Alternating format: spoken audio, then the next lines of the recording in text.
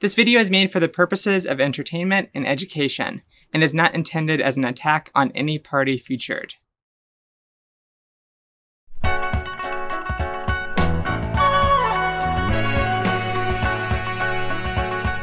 In 1948, apartheid was established in South Africa, a system which ensured a culture of racial segregation and white leadership in the country's political and economic infrastructure. While the apartheid ended in the early 90s, the social ramifications of segregation are felt in the country even to this day through social inequality.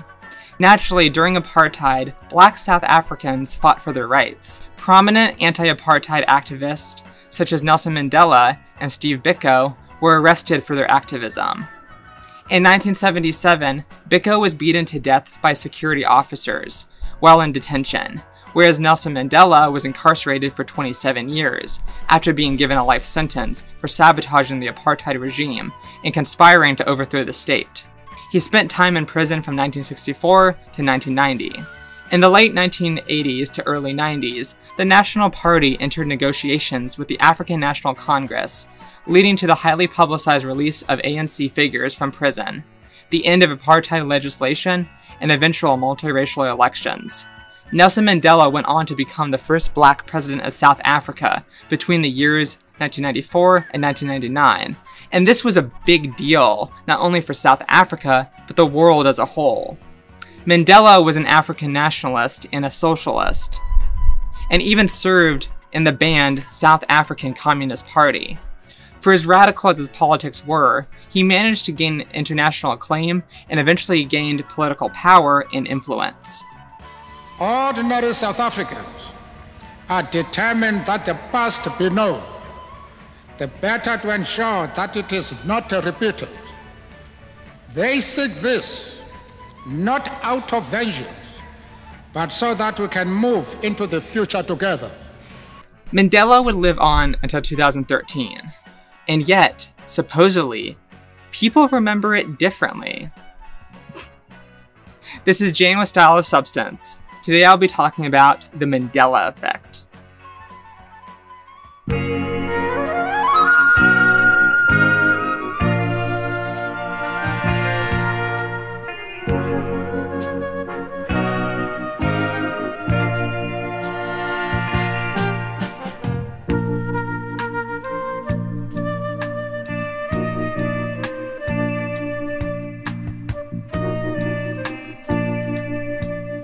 The term Mandela Effect was coined by paranormal researcher Fiona Broome to describe the phenomenon in which a significant number of people reported having vivid memories of Nelson Mandela dying in prison sometime in the 1980s, despite the fact that history shows something completely different. Supposedly, all of Mandela's post-incarceration political accomplishments never happened, or at the very least, people don't remember them happening. Inconveniently, though unsurprisingly, next to nobody who actually lives in South Africa, or anyone who pays close attention to South African politics and history, remembers or misremembers Mandela dying in prison. Yet, according to Broome, many report having this potentially false memory, contrary to history, and interestingly can recall specific details that are more or less shared with other people. The fact that so many remember events unfolding in the same or similar manner that apparently never occurred makes this phenomenon an interesting case study in social psychology. But Broome introduces a hypothesis that the Mandela Effect could be evidence of multiple universes or timelines that converge together. Yes, you heard me right. Alternate realities and universes. It's a possibility that a rift in our time-space would open up and you would be able to see into a different time-space, which is why some people remember the old timeline and some people have the memory of the new timeline. And one of the theories for this happening is that some people think that we have actually switched into a different parallel universe. For as fun as speculating about the supernatural and the unknown may be, the correct answer is often the most logical one. The human brain and the memories it produces are untrustworthy, subject to manipulation by memetics and association with similar images, rather than pointing towards something scientifically unlikely or supernatural. The memories people have of Nelson Mandela dying in prison are likely informed by a telephone game of misinformation, memories of him growing sick in prison, and the confabulation between Mandela and Biko, in addition to, simply put, complete ignorance. But perhaps they just don't want to admit that they got two black guys confused. Another well-documented, collectively shared false memory was reported in a 2010 study concerning people's memory of the clock at the Bologna Central Railway Station, which was damaged during the Bologna massacre bombing in 1980. 92% of the respondents remembered the clock was damaged during the explosion, and the time remained still at 10:25 ever since. History shows that in actuality, while the clock was damaged during the attack, it was repaired soon after, but then set to 10:25 years after the fact in 1996, in memory of those who lost their lives during the terrorist attack. The conclusion of the study was not evidence of something unlikely or supernatural, but simply put, individual memory distortions shared by a large group of people develop into collective false memories. It's important to note that many of the respondents had a personal familiarity and emotional connection to the event, and saw the idea of the stopping clock to hold symbolic value.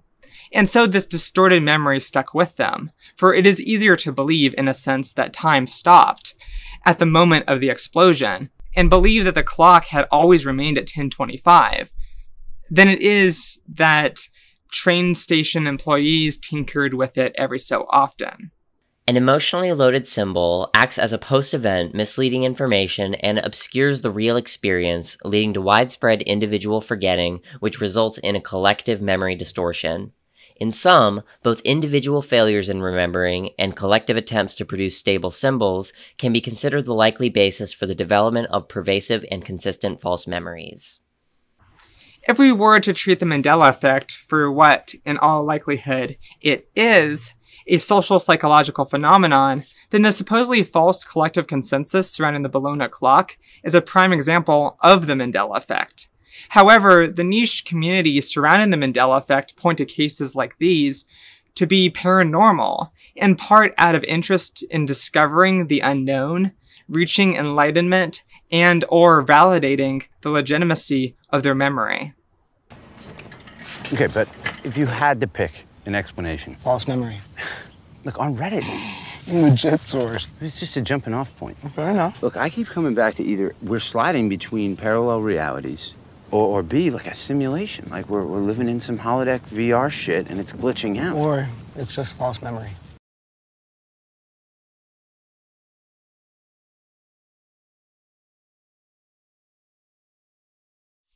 Throughout the 2010s, the Mandela Effect quickly evolved in its application to include just about any and every widely shared memory of an event, person, place, or thing that is incongruous to the current reality we reside in. Popular examples of the Mandela Effect, or reality shifts as the community calls them, include widespread false memories surrounding the spelling and design details of various brand logos and media titles, including the children's book series The Berenstain Bears, with an A, but often believed to be the Berenstain Bears, with an E. The second half of the cartoon series title Looney Tunes, mistaken to be tunes, as in cartoons, rather than tunes, as in musical tunes. Likewise, the cereal Fruit Loops is mistaken to have the fruit spelled correctly, instead of with two O's.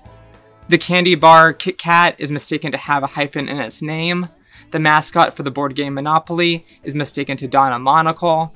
Jif Peanut Butter is mistaken to be Jiffy Peanut Butter. And the clothing brand Fruit of the Loom is mistaken to have a cornucopia housing the fruit in its logo. Many instances of the Mandela Effect follow similar patterns, as the aforementioned examples. Widely spread misquotes from films and music are also attributed to the Mandela Effect, such as people believing Hannibal Lecter says, "Hello, Clarice," in The Silence of the Lambs. Darth Vader says, "Luke, I am your father," in The Empire Strikes Back. A mysterious voice says, "If you build it, they will come," in Field of Dreams. And Brody says, "We're gonna need a bigger boat," in Jaws, when in actuality, the quotes are as follows. Good morning. Good morning. Dr. Lecter, my name is Clarice Starling. No, I am your father. No, I am your father. If you build it, he will come. If you build it, he will come. And you're gonna need a bigger boat, respectively. You're gonna need a bigger boat. When it comes to music, the Mandela Effect is also attributed. For example, the Rolling Stones song, Paint It Black, people remember the line being, I see a red door and I want to paint it black. When in actuality, what was originally written and sung was, I see a red door and I want it painted black. I see a red door and I want it painted black. Many people have also performed it as I want to paint it black, including members of the Rolling Stones themselves. Many other examples of misremembered song lyrics follow the pattern of the original release, being incongruous with people's memories and later performances and covers. I see a red door and I want to paint it black. People also believe that the passenger side mirrors of cars in the United States and other countries include the engraving, objects in mirror may be closer than they appear, when in actuality it reads as are closer, rather than may be closer. Furthermore, people remember seeing advertisements and even watching the 1990s children's film Shazam that stars Sinbad as a genie. In or around the same time, Shaquille O'Neal played a genie in Kazam, though it apparently never existed. But perhaps they just don't want to admit that they got two black guys confused. A bit less common, but still notable, reports of the Mandela Effect include incongruities between the world map and people's memories, including the location and size of New Zealand, and what was supposedly once landmass in the North Pole. Funny how Kiwis and people who actually study these things do not tend to have false memories surrounding them, but I digress. There is not a small chance that even you, my dear viewer, have been affected by this phenomenon in one way or another, perhaps by even some of the popular examples I provided, and to varying degrees of confusion and or aggravation. The sad reality is, our memory betrays us. I only request of you to accept the fact that you can be wrong. Wrong!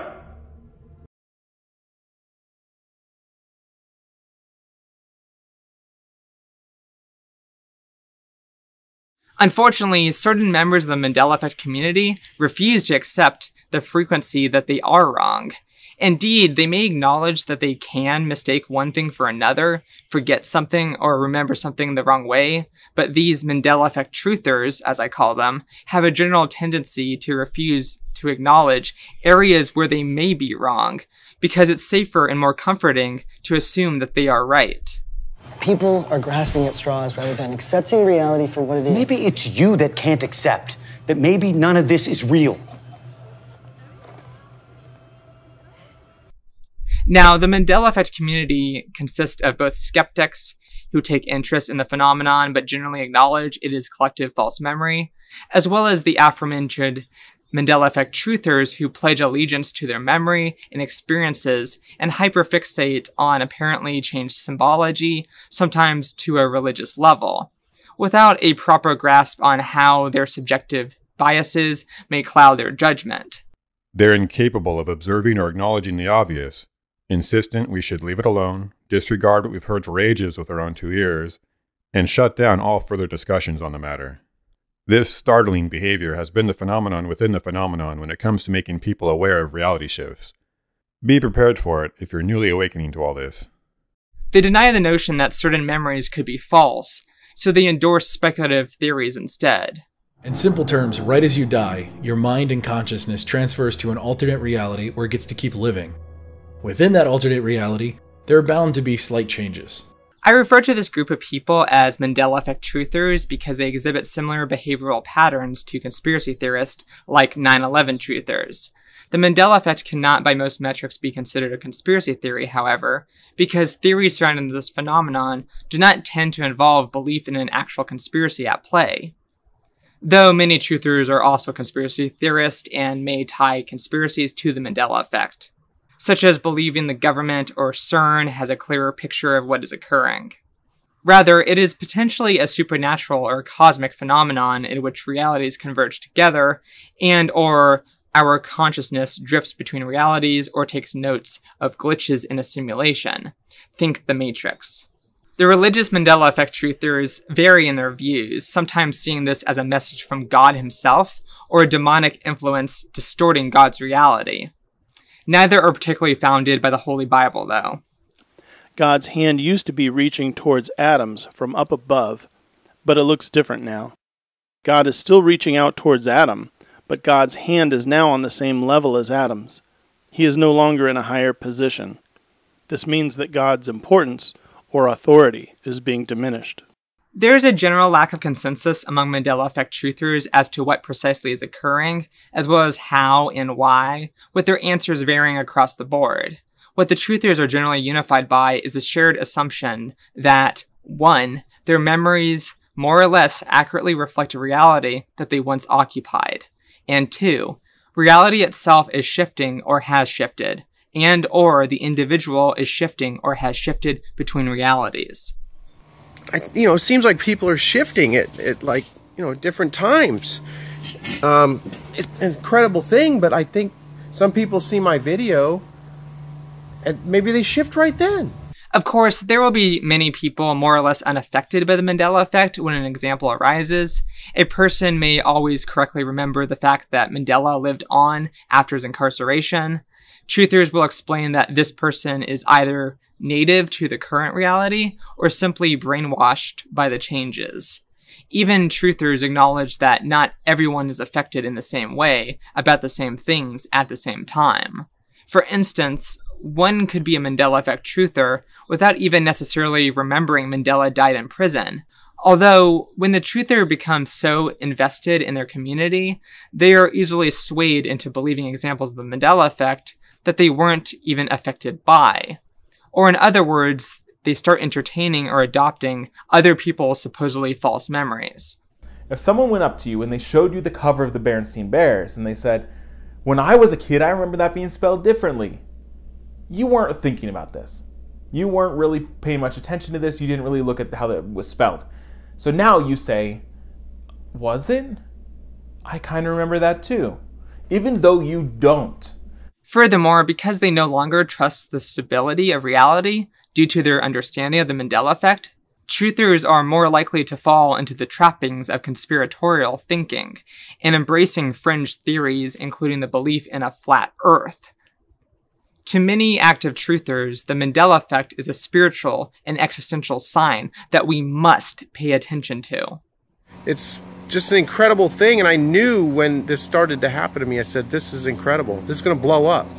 It's like one of the biggest things in human history. I mean, you got world wars, and you got this and that, but reality shifting where you have all these people noticing it at once. I asked my wife, I said, how do you spell those pizza rolls we used to buy the kids? And she says, T-O-S-T-I-N-O-S. I said, yeah, right? And I was thinking, oh, we might be onto something here. She finally notices something. And so I said, no, they've always been Totinos. And then she's like, okay, yeah, I guess that's it. No, not I guess, that's what it always was. Don't let that memory go. Don't let go of the memory, because I finally got something that she remembered.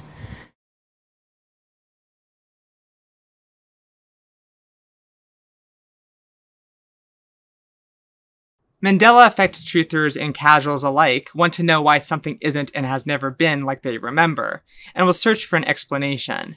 In many cases, they come to find an answer to their false memory, whether it be a point of reference from misassociation or otherwise. Sometimes they find that their memory is grounded in reality. For example, one supposed example of the Mandela Effect proved to be false. Judge Judy never used a gavel. However, footage was eventually found of her using a gavel, though since the gavel use was rare, the association between Judge Judy and the gavel likely just stems from the fact that she's a judge, and a signature tool a judge uses is a gavel. It's not rocket science. However, unlike the casuals, Mandela Effect truthers thrive on confirmation bias, to reaffirm they aren't alone with their memories. Not that their memory is based in truth within this reality, but that their memory is actually based in another reality. They want the Mandela Effect to be real because they hold on to faith in their memories. I produced a video entitled The Mandela Effect and the World-Famous Jiffy Burger. At the time, I never planned on making a part 2, but recent events made me aware of just how important this famous peanut butter burger really is. In my opinion, it's one of the strongest pieces of evidence of worlds crossing over and the existence of multiple realities. Yeah, hi, I see that you have a peanut butter hamburger called a Jiffy Burger. Yes. I was wondering what kind of peanut butter you guys put on that. That one. What are we? I believe we actually use Extra Crunch Skippy. Use Skippy? I believe so. I think. Yeah. I mean, obviously it started with Jiffy, but I think we just like that Extra Crunch a little better. Okay. All right. I was just curious. I was thinking of trying it out. Thank you. It's awesome. Yeah. Have a good one. All right. Thanks. Truthers will search all across the internet and media for examples from history that match their memories. Let's say, for example, they search for Jiffy peanut butter in a grocery store ads archive. Yes, indeed, they will find quite a few examples of ads misreporting the peanut butter as Jiffy instead of Jif. Mandela Effect truthers call these examples reality residue or residual evidence, implying that reality has shifted, but little things remain. But some of them could be breadcrumbs. From what? Mistakes left behind by the countless tiny micro-corrections the sim might have to make to keep it on course. Updates. And every month, more and more of these things are coming out. More and more proof, more and more evidence. Because yes, maybe it is possible that we all switched into a parallel universe. And a bunch of little things changed. But I feel like if you switch constantly, like if people keep going back and forth between time, there's going to be little loopholes. There's going to be little things that didn't change or little things that got missed. And I feel like that's what's happening. Because I keep seeing more and more people find proof that it's real. Mandela Effect truthers love residual evidence, despite the fact that all it does is just confirm that throughout time, people had certain memories of a given thing incongruous to this reality, which, for popular Mandela Effect examples, they already know. Residual evidence doesn't prove anything. Notably, all those ads containing the supposed reality residue of Jiffy peanut butter never have residual evidence of the Jiffy peanut butter product in photographic form, only text or off-brand illustrations. Side note, in case you were wondering, we may mistake Jif for being Jiffy because of our mental association with Skippy peanut butter. Furthermore, it can also be associated with Jiffy Lube or Jiffy Cake Mix. Actually, I used to remember it being Jiffy, but then I connected the dots and made sense of it. This all happened when I was a child, mind you. I use Jiffy peanut butter as an example, but the search results for residual evidence for a given Mandela-affected product share similar patterns. Indeed, people may remember things wrongly, just like you, or be bad at spelling, just like you. Many truthers are bad at spelling, because their minds make similar mental associations and connect the dots incorrectly in the same way. Some believe that the Mandela effect is the result of our brain reconsolidating memories. MRI research has shown that memories are stored in our brains nearby to similar memories. For example, if you learn that Alexander Hamilton was a founding father at the same time you learn that he was not president, but other founding fathers were, you are more likely to misremember that Alexander Hamilton was president, because neurons fired when asked about Hamilton were also fired when asked about presidents. With that said, yes, reality residue can be interesting at times. For example, with Rodin's The Thinker, many people recall the statue posing with his hand or fist on his forehead, but he actually has his clenched hand beneath his chin. Many people believe that his hand originally rested directly against his forehead, but now that isn't the case. It instead rests against his chin. Others claim it has always been this way, so which side do you fall on? Is it the forehead or the chin? Modern-day photographs of people posing in front of the Thinker, doing the Thinker pose incorrectly. It's literally in the frame with you. Just look over your shoulder. And it's not just one photo. It's over and over and over. This kind of stuff is what makes the Mandela effect creepy. It's the kind of stuff that makes it all-time scary. Either everyone is dumb, no one can follow directions, or something weird is going on. This is a eureka moment for Mandela Effect truthers, despite the fact you can find plenty of photos of people also replicating the same pose that he actually does make. This pose is likely brought on due to our mental association with the mind in the forehead being where we think, since the statue is the thinker. Thinking.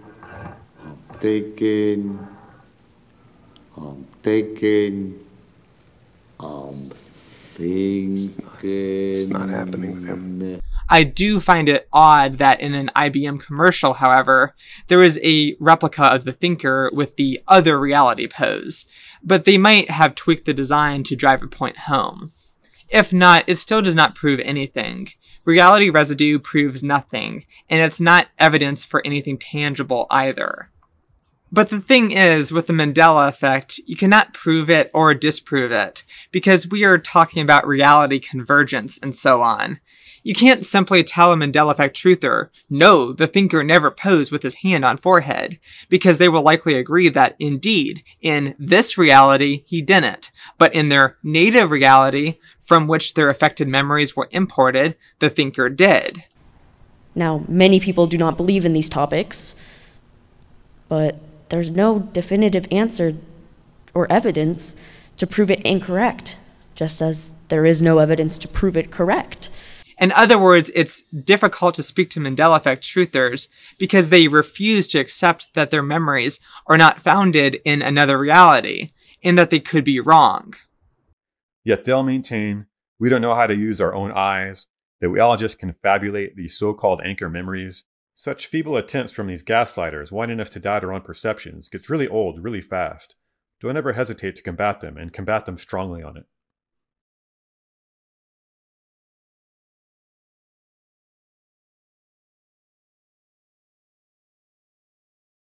There are some cases where a Mandela Effect truther will argue that sums of reality shifts back and forth.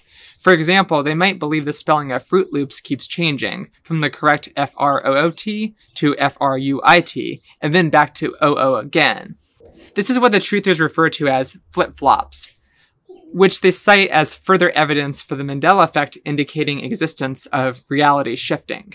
In reality, the truther is just mixing things up once again, either because they obsess over this stuff already and inevitably get confused, or their mind constantly creates false associations with similar things, in this case, other cereals like Fruity Pebbles in the cereal aisle.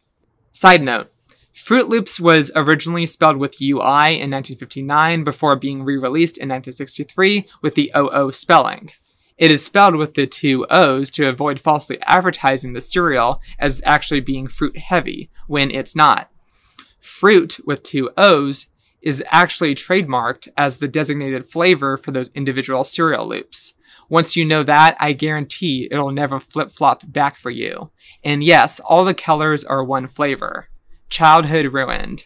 Folks, I honestly can't believe the words that are about to come out of my mouth because I can hardly believe it myself, but my research is telling me that Fruit Loops are all the same flavor. You heard that right. All the colors taste identical. I mean, I swear as a kid I could taste a difference between each colored loop, but then again, I also swore that Berenstain Bears was spelled with an EI. The Bernstein Bears. From what I can tell, flip-flops like the aforementioned example are a sad excuse for supposed evidence. If anything, it challenges their attempts of legitimizing reality shifts.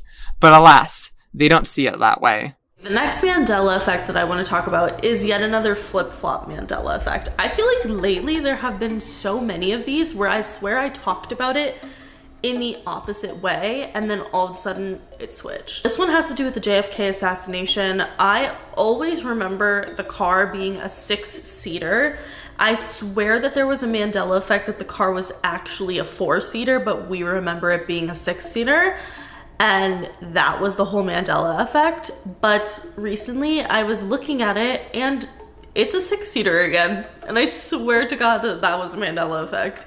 I swear people were trying to say that it was a 4-seater, and we were all like, no bitch, it was a 6-seater. And then like we looked at the actual fact and it was a 4-seater, but now 6-seater, which is how I remember it. Is that a flip-flop or am I just confused? I feel like that is the question with all of these flip-flop Mandela effects, is flip-flop, or am I literally stupid? Either is possible.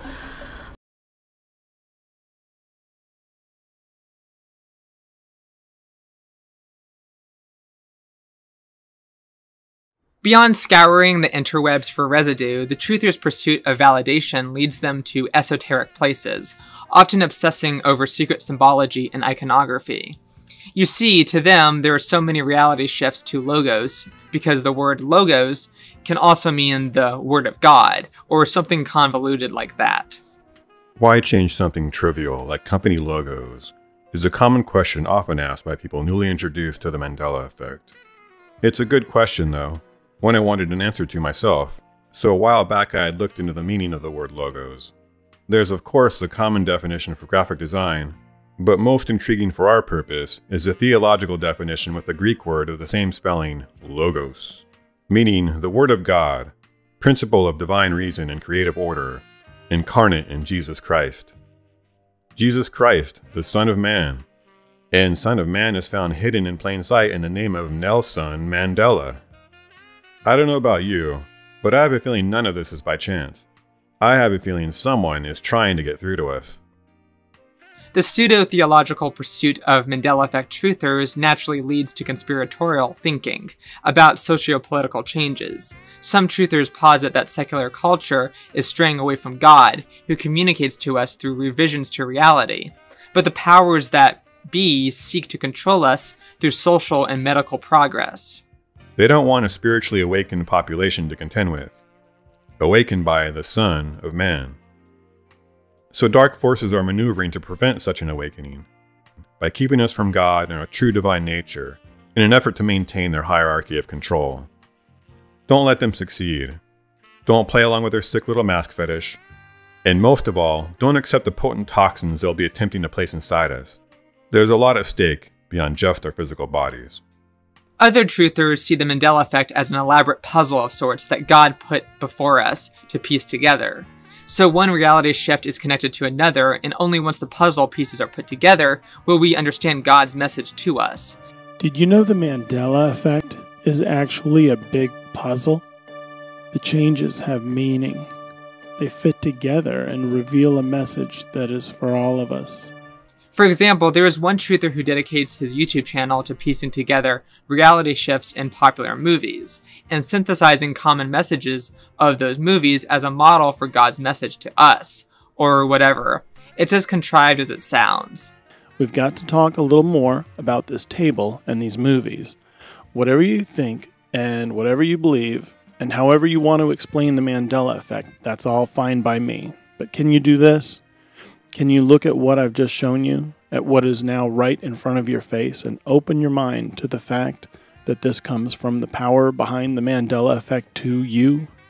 Right now, we see that a couple special movies, I call them message movies, are telling us that history is fake. With this added to our knowledge, will we be able to see why Chick-fil-A is a Mandela Effect? So basically, like-minded truthers jot down notes for these normie movies and their normie movie messages to reinforce the same theories religious Mandela Effect truthers already adopt. Alrighty then. Blind faith, when it pertains to religion and patriotism, can be dangerous. Not only because it is something that countries exploit to gain support for atrocities on a domestic and international level, but also as something that can deeply hinder someone's mental health, judgment, critical thinking skills, and even spiritual growth. We were once a Christian nation. We are no longer a Christian nation. Soon we won't even be a majority Christian nation. And as our founders knew, this doesn't work. It's not working. The country doesn't work when it is not anchored in the Christian faith. Many devout Christians with blind faith in the United States today are also politically conservative, in large part because their families and community are. Like-minded people stick with what is familiar to them. After all, that is their model for what a good Christian ought to look like. Even those actively conservative in politics tend to be passive critical thinkers, often excusing community-approved sins like murder, think capital punishment and warfare, and greed, as they tend to support capitalism in spite of money being a root of different evils. As if the interest of the nation, so long as they are seemingly rooted in Christianity, or what they perceive to be Christian principles, are ostensibly good. For this reason, they will also be intolerant to new social developments, including civil rights movements, as they think they are straying away from the model for the country and family that they have faith in. Challenging the status quo interrupts their security and their faith in God and country. We went into an alternative timeline at some point right here. I don't know when it happened, but everything, the pandemic, Trump being elected, the riots last year, it's just or 2 years ago, everything is just so insane. It feels Society's just getting crazy. It feels like circa 2013, there was some breakpoint in reality. We just entered into the alternative timeline that really shouldn't exist. And that's where we are right now. Conservatives in the United States want to preserve their idealized vision of the past and the present and future, for they fear change. However, the conservative idealized vision is fundamentally removed from reality.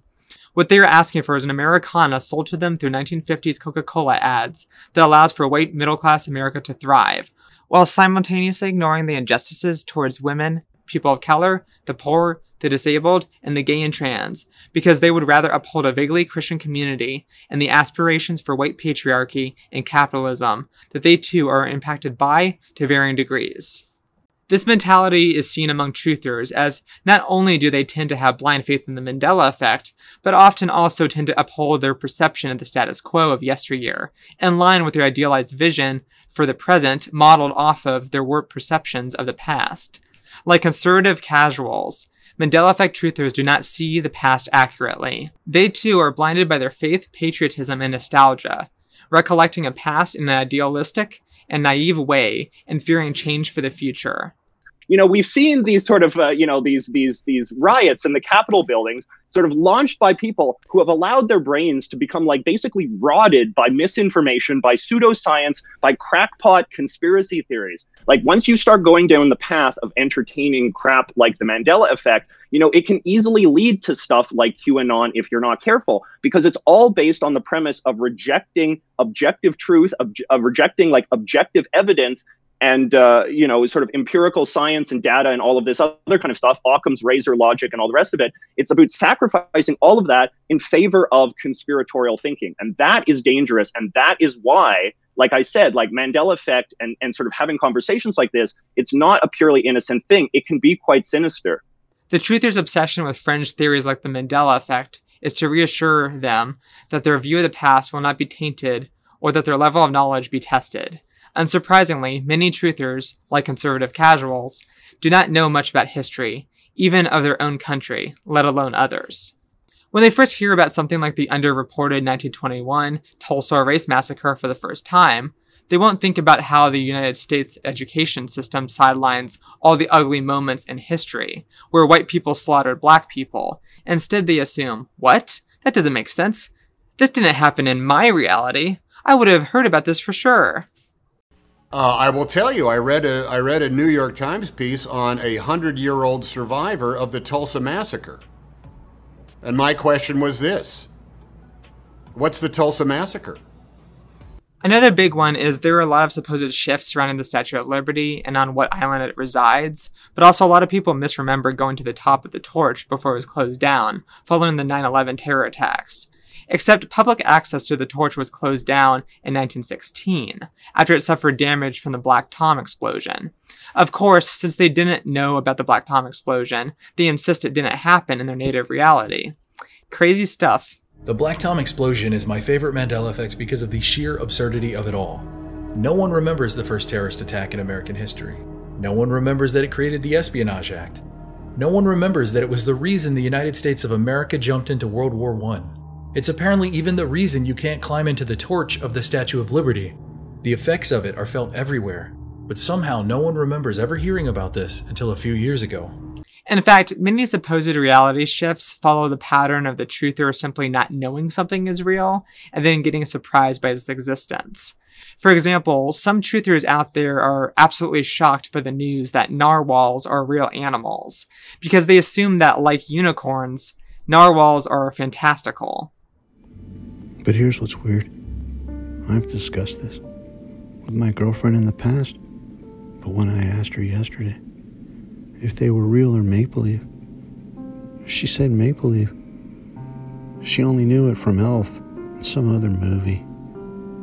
And then when I showed it to her, she was in disbelief and then asked me, where do they live? And I was shocked. She's never asked me a question about any changes that I've pointed out, ever. And I thought this might have been the recall that snapped her out of her numbskull denial self-defense mechanism. All it did was set off a booby trap in her mind. And that self-defense mechanism kicked in and showed the other side of it, which is annoyance. She's either numb to it or annoyed by it. I'm sorry, but this is just ridiculous. You can't just respond to learning something new with refusal to believe. It's not mind-blowing. Most people just live their lives without thinking about narwhals. And unless you're like from the Arctic waters or something, you don't see them because they get so anxious and die in captivity. Never saw a narwhal in her life, and she was the unicorn master. So, Mandela Effect? Could be. Very well could be. That's not a Mandela Effect. You just weren't aware that narwhals were a real thing until now. That's on you. Take some responsibility. It becomes especially mind-numbing when truthers start insisting that they know history, geography, and science better than experts because their attachment to their memory is so strong. You know, I'm something of a scientist myself. As a result, you'll see them getting worked up about details of the world map as well as what is in the sky and when. For example, a number of them insist the moon and the sun cannot be observed in the sky at the same time, which just tells me that they haven't seen the sky enough. There's the moon. But there's the sun.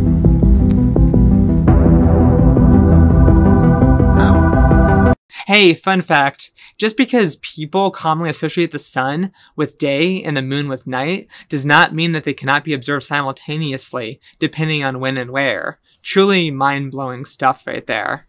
What I don't get is the fact that this is new to me, and I've been looking up at chemtrails for over a decade, shaking my head at them, wondering why people can't see what's going on. I was a sun gazer for a few years. I'm not some guy with my head stuck in my phone that never looks up. So I feel like I'm back in 2016, waking up to the Mandela Effect again. And people are just ridiculing me and stuff.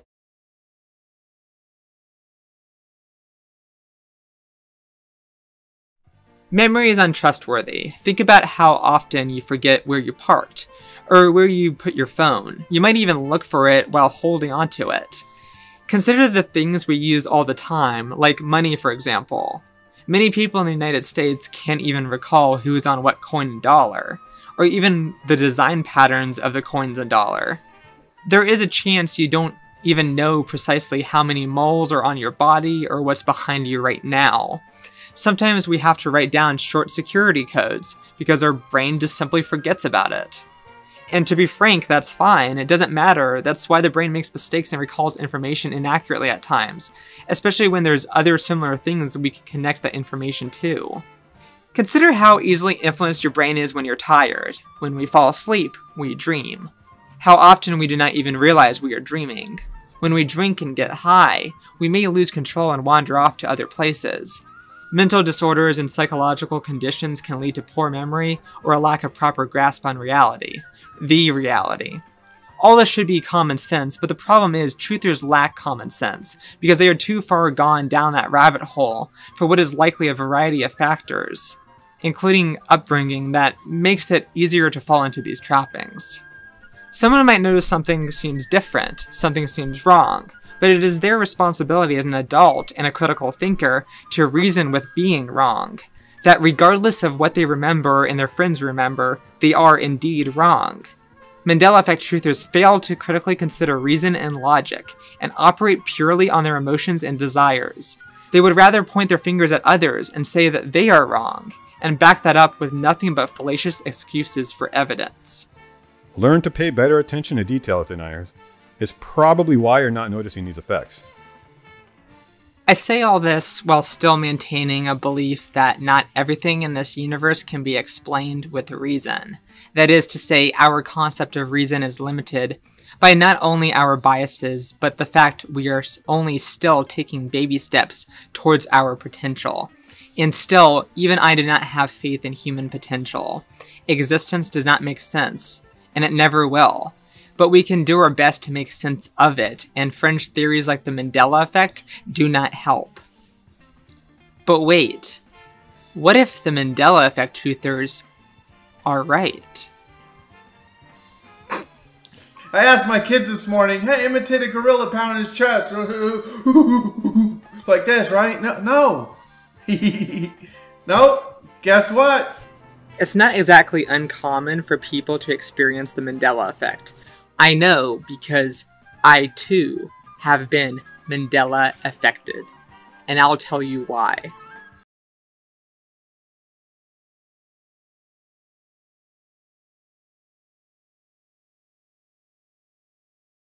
I mentioned the Jiffy anecdote already, but as a kid, I also vividly remember Kit Kat having a hyphen in its name. In fact, when I was a wee little lad, I remember learning about hyphens and how to use them, and I recall Spider-Man and Kit Kat being my go-to examples. My mnemonic process to remember this was to think of the Kit Kat bars themselves as the hyphens. And so when I realized that actually Kit Kat doesn't and hasn't had a hyphen, I just shrugged it off and thought it was weird. Think about it. Of all the candies out there, you have a mass wave of those who insist it was Kit Kat that once had a dash. And the very thing it's named after always has a dash. The obvious knockoff brand has a dash, but the actual candy bar we're all familiar with now never did. Kit Kat Club and Take It are obscure items. It's not like we're getting carried away insisting it was once Baby Dash Ruth, Milky Dash Way, or Butter Dash Finger. It's always and only to do with the shared consistent claim when it comes to candy that it was Kit Kat that used to have a dash. Not what you'd expect from a diverse group of unrelated individuals suffering from confabulations. I also had a similar experience when I learned that it was actually the Berenstain Bears, not Berenstein Bears. And this was before the Mandela Effect was coined as a concept. I could have swore it was the suffix "steen" or "stein," depending on how you pronounce it, and thought it was weird that it wasn't. And this is because I remembered it being Stein. I must have had it confused with other Stein names. I know I knew of Frankenstein and Einstein, at least. I was even a kid then. Again, I just shrugged it off because it doesn't matter to me. You remember the children's book when you were growing up about the family of bears? The Berenstain Bears. Berenstain. S-T-E-I-N. Yeah, Stein. They were Jewish. But there are two Mandela effects that really get to me, and one of them was the side view mirrors on cars. I remember so clearly that when I would sit in the passenger seat, the mirror in front of me would read as, "Objects in mirror may be closer than they appear." Objects in mirror may be closer than they appear. To me, this phrase was memorable precisely because it was weird that it read as maybe, as if there was some level of deniability. That in fact, they may be closer, but aren't necessarily closer. People have had entire discussions while in commute, wondering why it incorrectly stated may be closer, when the objects are indeed for sure closer. Anchor conversations that should never have happened because, according to federal law, it's always been the definitive are closer phrasing. The times I would sit up front, usually when my rule-breaking dad was driving or when the cars were parked, I often took a look out of the passenger seat. And lo and behold, the passenger side view mirror said the same thing. Objects in mirror may be closer than they appear. Or that's what I remembered it saying anyway. But then, shockingly, the next thing I knew, I saw the ominous R popping up in different side view mirrors in reality. I thought it might be an either-or kind of thing, that newer models of cars produced a new mirror with new inscription, so color me surprised when I was informed that side view mirrors never said maybe. This is a common example of the Mandela effect for many, many people. They swear on their life that side view mirrors used to read one way, and there is reality residue galore for this one. Item after item, preserving an alternate past, word for word matching what used to be observed, or springboarding off the maybe phrasing to deliver a punchline. Ad after ad, headline after headline, image after image, joke after joke, meme after meme, referencing or parodying the conspicuous inscription in a way that it supposedly never was. Objects in mirror may be closer than they appear. There was also the more long-winded, objects in the rearview mirror may appear closer than they are. Which actually means the exact opposite if you think about it for 2 seconds. Perhaps for a dramatic purpose, this memory is preserved in or manifest from Meatloaf's song, a good song at that. And objects in the rearview mirror may appear closer than they are. But alas, I have come to the conclusion that I, like many others, am probably just wrong. The best, although not exactly satisfying explanation for this phenomenon is that we associate the mere inscription with legal warnings. May cause drowsiness, may result in death, and so on and so forth. And if you think about it, if we're having like early memories of this inscription on the mirror, at the same time we may also look at airbag warnings. It could be something along those lines. Truthers might deny these claims and insist that because they are adults, they can't be wrong, and therefore a much less logical answer seems more logical to them. Not the best argument there. Though I must admit, I find myself having a difficult time humbling myself to accept that I am wrong about this because my memory is just too strong. Or at least, I would like to think it is strong. Analyzing my relationship to the mere inscription alone leads me to confront just how confused I can get about the whole ordeal because of all the contrasting information in my head. Objects may be sexier than they appear. However, there is one Mandela effect that I find especially difficult to debunk in my head, but perhaps that is due to my own stubbornness.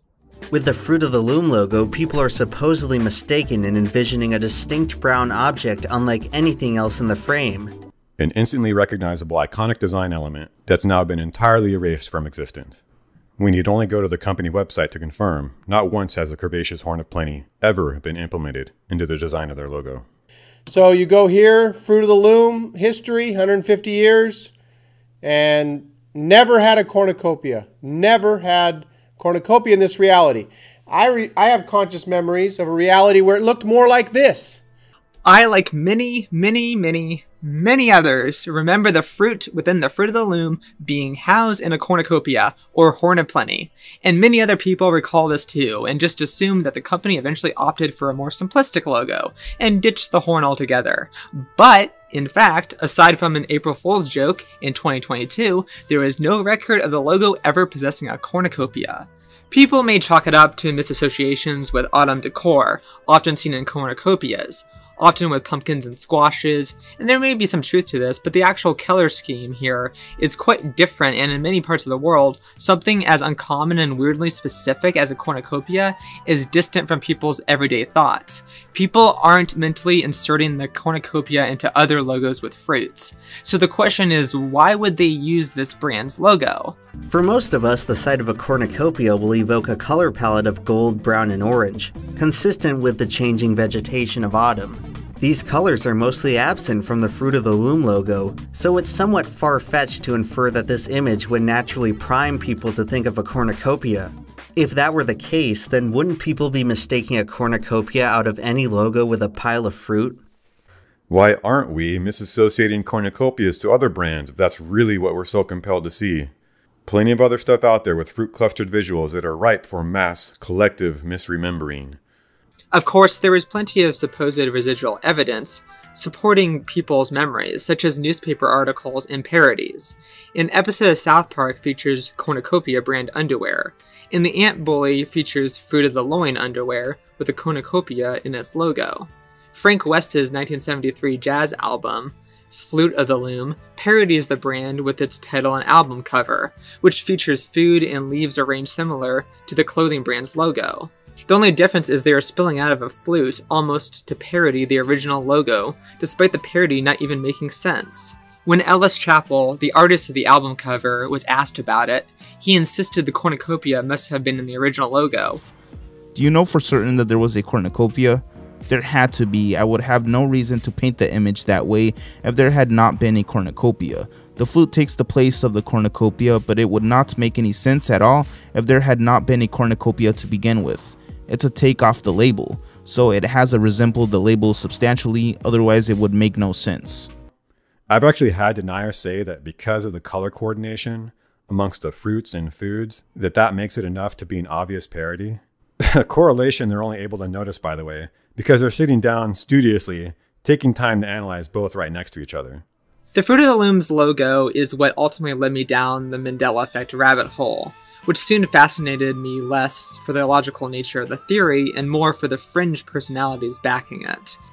Cornu means horn in Latin. Copia means abundance in Latin. Therefore, a cornucopia is a horn of plenty. The meaning of horn is that our higher being is the horn of this world. He is the real king, and he is in control. The ram which thou sawest, having 2 horns, are the kings of Media and Persia, and the rough goat is the king of Grecia, and the great horn that is between his eyes is the first king. I've engaged in the comment sections of a select few of these videos, so maybe I should apologize for being passively misleading. Even the Fruit of the Loom logo, the most convincing suggestion of reality shifts, has an explanation, regardless of how hard it is for me or anyone else to swallow. Real quick though, the leaf theory, yeah, that one sucks. Even when painted brown, nobody in the right mind will mistake the leaves themselves for the cornucopia. The fruit being arranged with leaves in such a way that invokes mental associations with autumn decor is probably just one piece of the puzzle. It's a specific arrangement with the leaves. It looks too familiar, especially for those in the United States, who might see a cornucopia here and there seasonally. We should think specifically about what's unique to the logo that makes us mentally picture a cornucopia where we wouldn't put it otherwise. I think it's not so much the picture and more so the text, the name, Fruit of the Loom. I hypothesize that it is because we see the fruit, we want to also see the loom, which the fruit belongs to. Fruit of the Loom.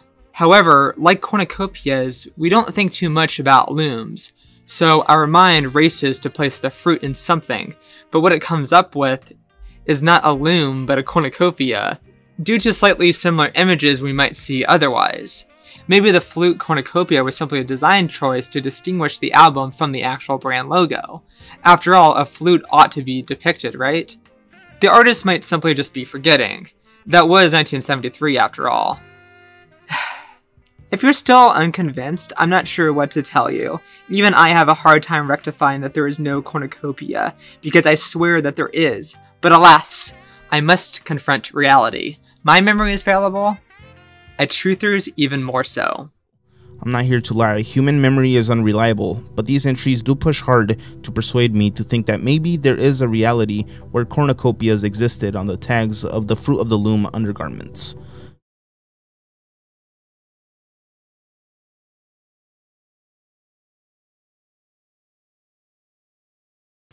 The Avengers are on the show tonight.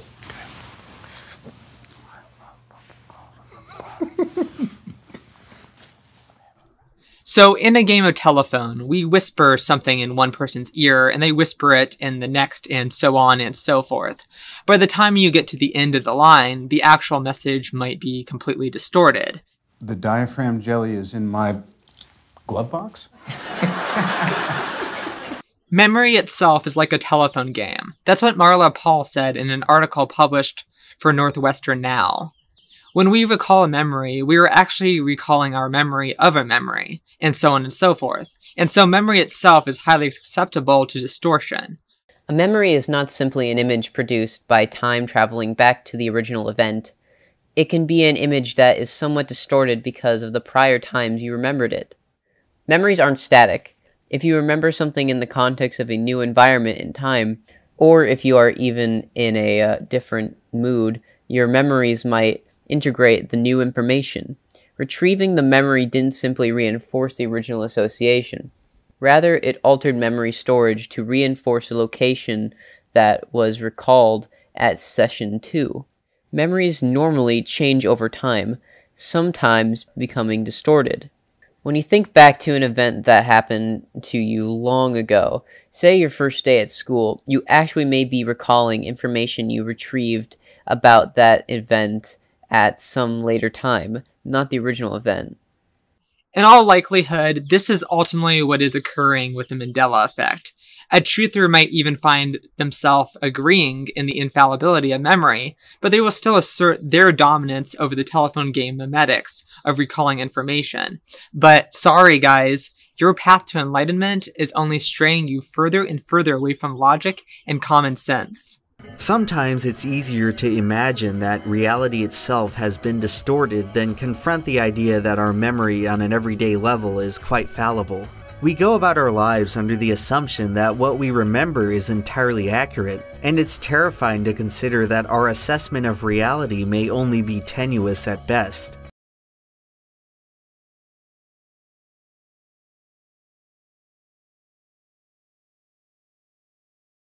In an article published for Monitor staff, author Bridget Murray cites psychologist Dr. Daniel Schachter's session at the 2003 APA convention in honor of his book, The 7 Sins of Memory: How the Mind Forgets and Remembers.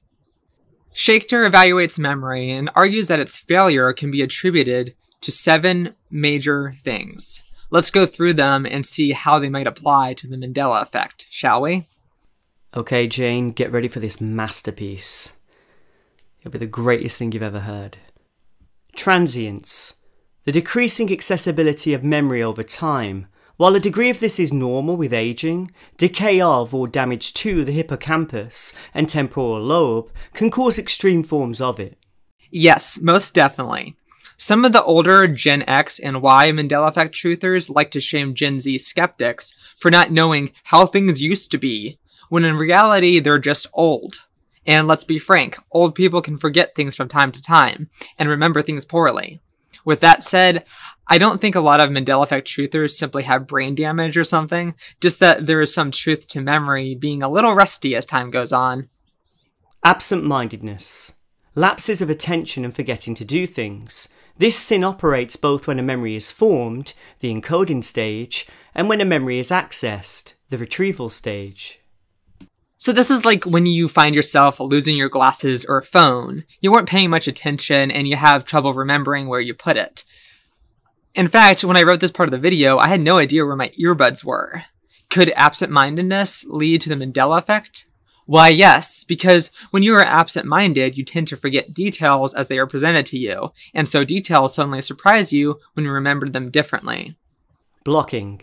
Temporary inaccessibility of stored information, such as tip-of-the-tongue syndrome. Blocking is when we know something, but we can't recall precisely what it was until we are presented with the information. So it's like, who is that actor? What's his face? And then they're told, and you're like, yes, Lucas Hedges, that's who I was talking about. I don't think this one is particularly relevant to the Mandela effect, though, because in this case, people are attempting to recall information, but aren't sure what it is precisely. The Mandela affected generally have at least a vague understanding of the memories they hold. They just are wrong about the accuracy that these memories support reality ordinarily. I figured I should mention it anyway. Suggestibility. Incorporation of misinformation into memory due to leading questions, deception, and other causes. We construct memories according to our surroundings, and if our surroundings constantly tell us one thing, even if it does not reflect reality according to our measurements, the individual might start believing it anyway. Are Mandela Effect truthers guilty of suggestibility? Yes, all the time. Oh, but a Mandela Effect truther might counter-argue, excuse me, ma'am, wouldn't I, the enlightened one, actually be the opposite of being prone to suggestibility? Given the fact that I am not falling for the same reality agenda that you are? To which I reply, no, son, because my worldview is not shaped by allegiance to my memory. Memory errors can also be created by suggesting something about the person's memory. One example of suggestibility involves the presuppositions to suggest facts. For example, you could ask someone who is rather suggestible, what time in the afternoon did you see the man walking down the street? Now this question itself is very highly suggestive. First of all, it suggests that the person did see a man walking down the street. Secondly, it does suggest that the person saw a man. And thirdly, it also suggests that the time in which they saw the man was in the afternoon, as opposed to in the morning or the evening. And if none of these facts were established earlier, that simple question could be a case of leading a witness. Can you picture the Monopoly man? Yeah. What's on his face? What does this have to do with anything? What does he wear on his face? One of those, monocle. Yeah. So apparently, it's never been the case. I mean, I'm pretty sure he does. Someone says, the Monopoly Man always had a monocle. And you're like, yep, that is now the way that I remember him. Because you didn't really have much of a memory about him before. So there's just this notion that it just happens that people say, oh yeah, and they kind of go along with it. That's a much easier to buy explanation than alternate realities.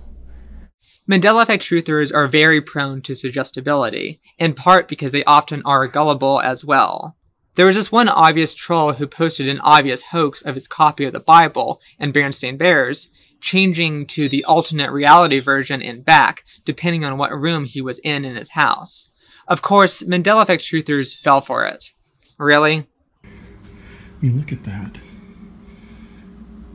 That shit is changing right there. Anyway. Bias. Retrospective distortions produced by current knowledge and beliefs. Yup, that tracks. Persistence. Unwanted recollections that people can't forget, such as the unrelenting intrusive memories of post-traumatic stress disorder. This one is a bit sad, but probably true when it comes to Mandela Effect truthers. When a memory is so intrusive, so unrelenting, that even if you would like to believe something is supported by reality, it is either near impossible or difficult to do so. Although when Shakespeare talks about persistence, he is more so talking about trauma rather than double-stuffed Oreo cookies and Cheez-It crackers. Misattribution. Attribution of memories to incorrect sources, or believing that you have seen or heard something you haven't. Bingo! Misattributing one thing for another is pretty common among Mandela Effect examples. I think that much has been made clear already. It's very curious that in spite of Mandela Effect truthers' constant insistence that their memories are indeed not wrong, that they tend to still practice the majority of common sins of memory. So without any real evidence to support their theory and all evidence against them, it is hard for me to take the Mandela Effect reality shifts seriously. There we go, I hope that helps, whatever weird video this is meant to be.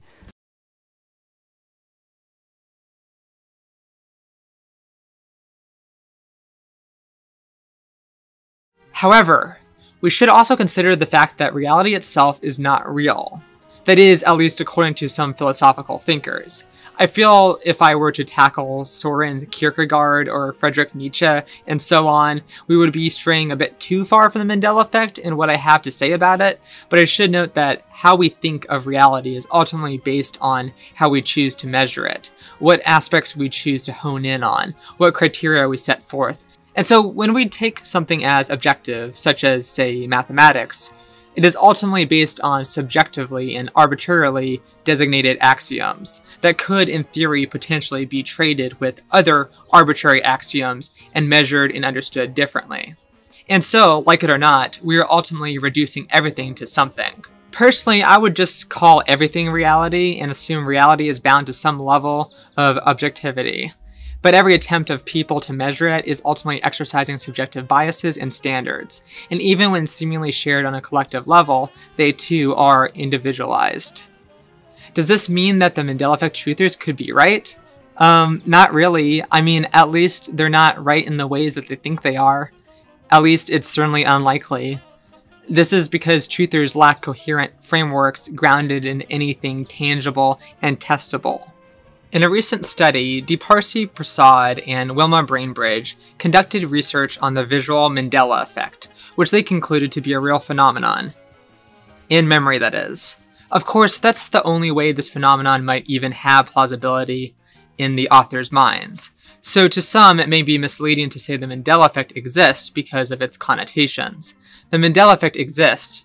Shifts in reality? Less likely. In their article for The Conversation, Prasad and Brainbridge say the following.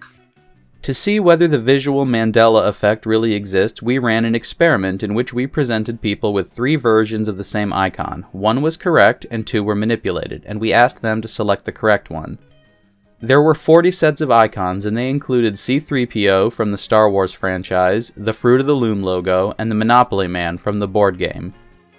In the results, which have been accepted for publication in the Journal of Psychological Sciences, we found that people fared very poorly on 7 of them, only choosing the correct one around or less than 33% of the time. For these 7 images, people consistently identified the same incorrect version, not just randomly choosing one of the 2 incorrect versions. In addition, participants reported being very confident in their choices and having high familiarity with these icons despite being wrong. We found that this false memory effect was incredibly strong across multiple different ways of testing memory. Even when the person saw the correct version of the icon, they still chose the incorrect version just a few minutes later. And when asked to freely draw the icons from their memory, people also included the same incorrect features. It may be that there is no one universal cause. Different images may elicit the visual Mandela effect for different reasons. Some could be related to prior expectations for an image, some might be related to prior visual experience with an image, and others could have to do with something entirely different than the images themselves.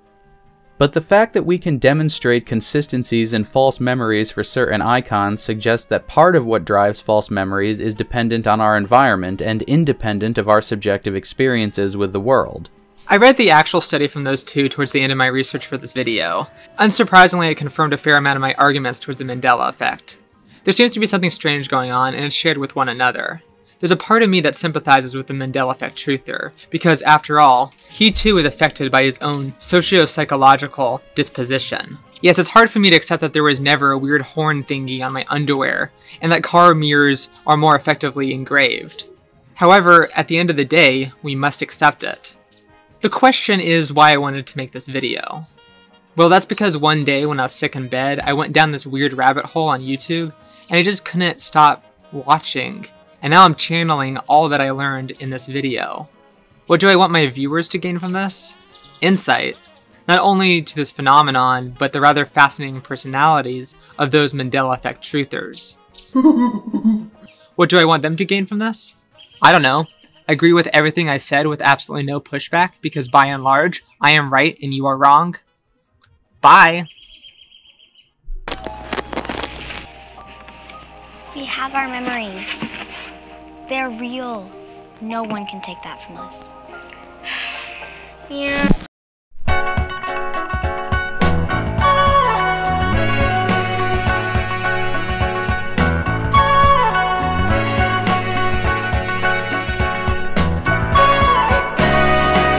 The time for the healing of the wounds has come. The moment to bridge the chasms that divides us has come. The time to build is upon us.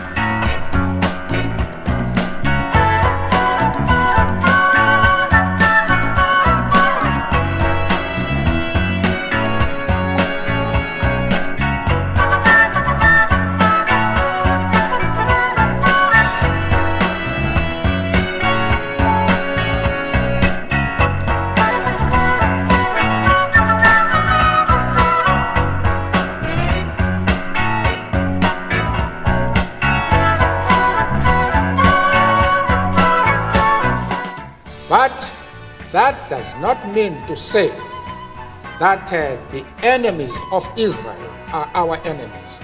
We refuse to take that position. You can call it being political or a moral question, but for anybody who changes his principles depending on whom he is dealing, that is not a man who can lead a nation.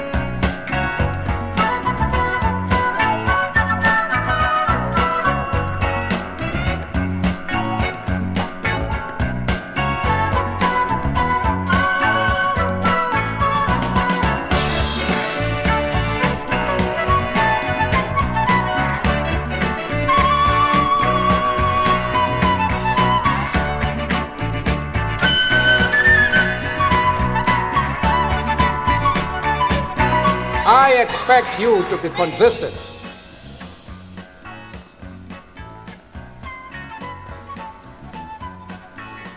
I don't know if I've paralyzed you. No.